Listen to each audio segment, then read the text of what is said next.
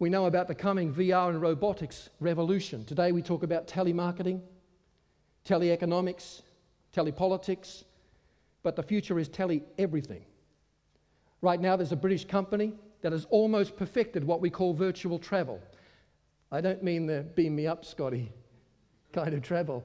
I mean you can physically be in a meeting with somebody and they're not in the room. You're just wearing a very simple headpiece, but it feels, sounds, even smells to you like that person is there in the room. It's called full haptic technology.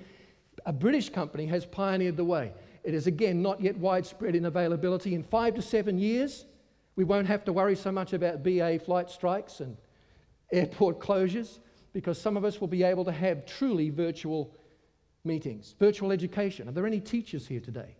Or educators? Welcome.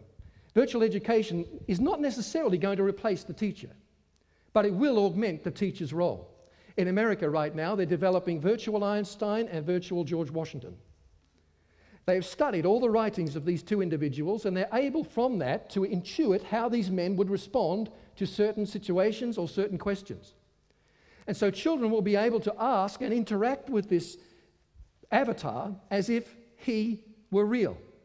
And of course, there's a powerful, the internet has been a powerful move forward for teaching in some respects.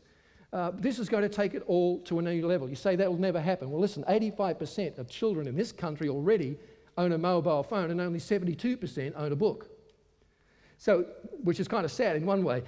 A book is like a whole library of friendships waiting to be made and mentors waiting to be connected.